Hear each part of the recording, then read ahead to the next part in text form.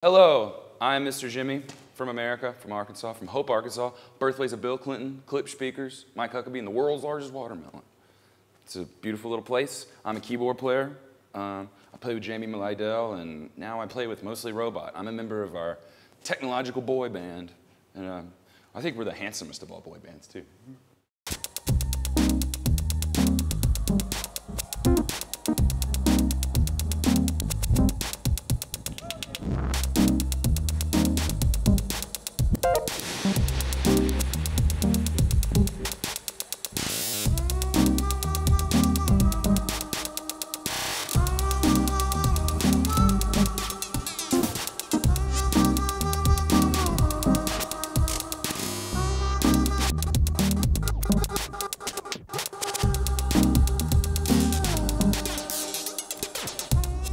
Yeah, I'm really the de facto keyboard player. I really, it's like kind of like they said, it's like I end up taking care of harmony and stuff. But I'm really the bass player. You know, that's what I usually, that's one of the things that I've always done, at least for the last, ever since I kind of really became a keyboard player. It's because I put bass players out of work. You see what I'm saying? It's like, because you can pay two people, or you can pay me maybe a little bit more than you would pay single individual of the two, but it works out for you. So I do that with my left hand, you know, and then I just, you know, just kind of, you know, play the harmony, lots of pads, lots of this and that. So I use mostly FM8 because I love Whitney Houston like you could never possibly imagine, and I just think that the Yamaha DX7 is a truly beautiful thing. And the cool thing about FM8 is like, the thing about a DX7 is like you can find hundreds of thousands of SysX patches on the internet. You know, you can, if you get lucky, you're like, oh, Madonna Like a Virgin Tour 88 SysX bank, and you're like, holy fucking shit. You know what I'm saying? That's like, that's the shit. And then it's like, I don't know, and you know, with like 12 megabytes, you can have like, I don't know, 500 million fucking SysX patches.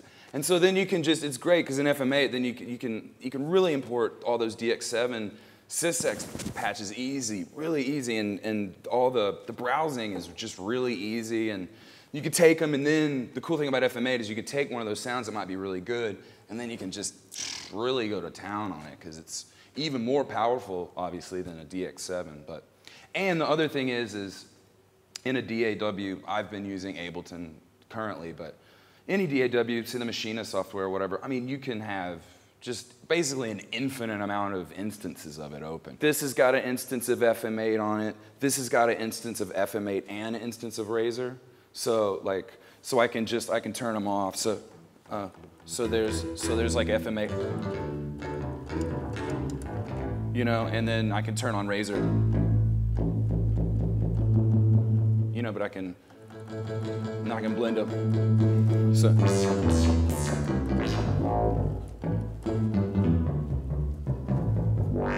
I know, it's nice, but, and Razor. I used to use Moog bass all the time, but it's unbelievable. I know Razor is, it's big. It sounds good, it gets the job done. It's really hard to kind of get the job done, like, actually like playing like kind of bass, like bass in a band, something that's like, round that actually, that's what I like, that's why I like my Moog bass so much, because it's just like, oh, you know, I could really get it to, boom, make it sexual, you know what I'm saying? And that's what the ladies like. That's what I've heard. You know, I mean, you know, and Razor can also do all that, like, but, you know, and I do a little bit of that, but, you know, I could do like, I mean, that's like,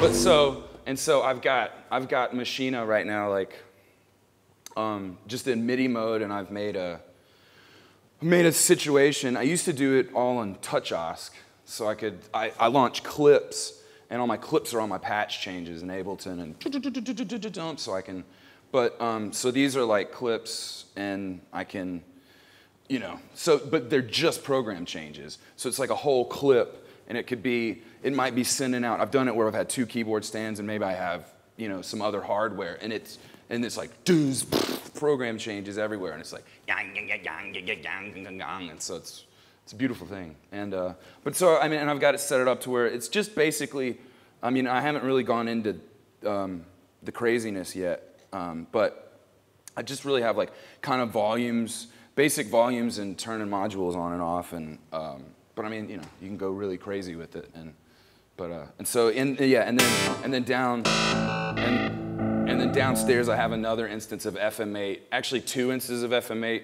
One going to the, like I have 2 lines. I have a bass line and I have like more like a key, it's like right hand, left hand styles. And so the bottom 2 keyboards, if one, I like small things, but I have to have a big one because sometimes you need some range. Yeah. You know what I mean? And, you know, and they change them all. You know. That's the same one. Anyway, that's the deal with this group. There's no clock going in between all of us, you know, at all. And I thought it would, you know, I didn't, and it's cool. That's the whole cool thing. I mean, you know, I guess if we wanted to be really, really super loopy and everybody looping shit, I mean, maybe, you know, we could have done that, but it's like, we don't need to do that. When you're a solo dude, maybe you need to loop because I only got 2 hands, so I can just, you know, and I've done that a lot with just like recording, like, you know, clips and building jams up like that. But yeah, it's a real meeting of the minds. There's a lot of need. I mean, look, man, we got like Ethernet cables coming out of here to some other computer. I see so many damn computers, man. It's like technological Jesus coming from the Spanish sky. It's a beautiful thing.